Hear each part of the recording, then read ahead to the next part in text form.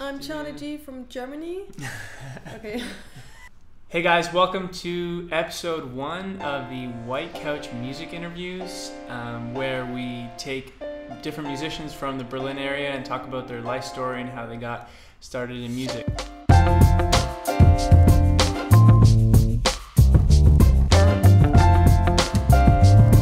Today I have Charlotte Giers with me, and Charlotte is a German musician, and she has one album out and is releasing hopefully an album next year. Yes, yeah. And a single this year? Yeah, hopefully. Cool. Yeah. Let's talk about your life story. Like, where did you grow up in Berlin? Or did you grow up in like a different area in Germany? I grew up in a different place. Nobody will know. It's called Detmold. It's really small. Not even everyone in Germany knows where it is. I started my music career with classical music. Classical music? Okay, Yeah. Like piano or... No, with the violin. Violin? Yes, I played So you're like for 19 years. Classically trained violin player? Yes. Wow, that's really, really cool. I decided to move out of Detmold because, I mean, it's too small for music. And I really wanted to go to Berlin, but I also was a little bit afraid of Berlin. So I thought maybe that's like the step is too big, like going to this city. Mm-hmm. And so I went to Munich. So you went to Munich, and then... And I went to Munich, yeah. Did you start your songwriting career there and like start writing music and playing shows and things? Yeah, I started like searching through the internet for like bands, for studios, and I did like everything. I went everywhere where I could go for music, and through that I met my a singing teacher, and she helped me really to come into this music scene in Munich, and she encouraged me more to play, more to write my songs myself.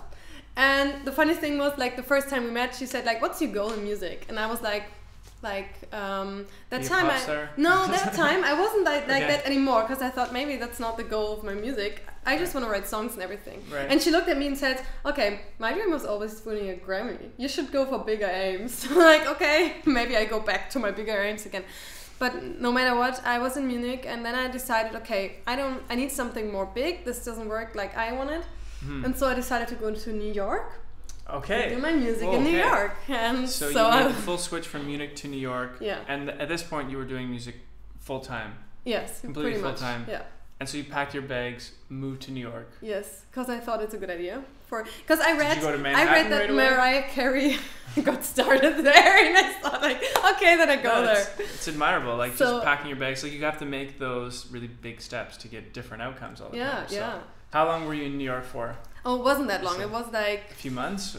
It wasn't even a few months. It was like 2 months at the end. Okay, so short stint. It was like really just trying something. I don't know, just trying. Tea time.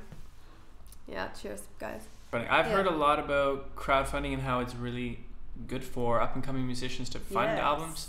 So I've been thinking about doing it. I'm not sure how to approach it. So how did you approach the crowdfunding? Like, because you're basically saying, can I have money? Yeah, it's really like this. I was like really scared, because I'm always, the thing is, I love the stage. I love going out and sing to people, but I'm also, on the other hand, kind of I don't want to say shy person, but I'm obviously not shy.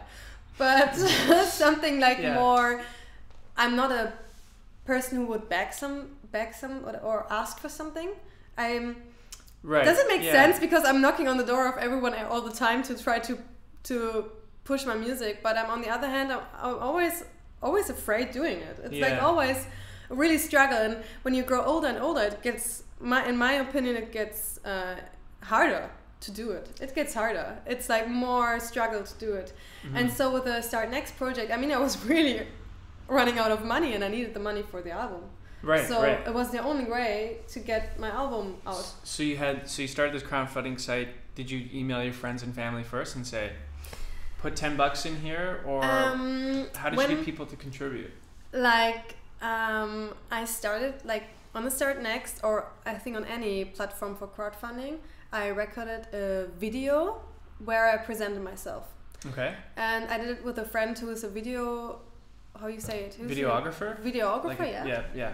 So that was really cool. My brother helped me to cut the video, and they represented myself. What would you say for like advice for up and coming musicians? Like, what is the minimum amount they should spend to make something that is like good enough, or like quality that you could hear on the radio? Like, let's talk euros. So like, is it 2,000 euros or 5,000 euros or 10,000 euros? Like, where should a new musician, what should they spend on their first EP, do you think? Well, I'm not even sure right now if you should do an EP at all at the moment, because I really wanted to have an album out. So I really pushed this album because I wanted it so much. But in the times of Spotify and YouTube, even like more Spotify and music streaming, I think it's already good to have one song out that's really good. It's like an interview with the Queen. Hi. Yes, this is very, like you were saying before the interview, kind of non-German style. We should be drinking non-German style and non-musician style. Should be drinking Pilsners. What would you recommend to do a new musician in Berlin? How would they get a concert? Okay, go to every open stage you can find. And there you will meet a lot of other musicians, and they will give you recommendations. And you also will find out that in most places where you can play open stages, you can also book your own shows. So that's my recommendation. Yeah, that would be mine too. Yeah. Just go to tons and tons of open mics and you meet tons of people. That's where we met. Yeah, that's how we met. So you are going to play a song for us. Yes, we're going to play a song for you. What is this a new song you've written, or is it on your last album? What do you think you'll play? It's on the last album. This song, what is it called that you're going to play? I don't know yet. I have to think about it. Give me a second. We'll keep you in suspense then. But Charlotte's going to play a song. That's what we do at the White Couch Music Interviews. We get to hear the Berlin musician's life story and how they got into music, and then they're going to play some of their music for us. So here is Charlotte's song. I'm Charlotte Giers, and I'm now playing my song 5 seconds, like 5 Sekunden in German.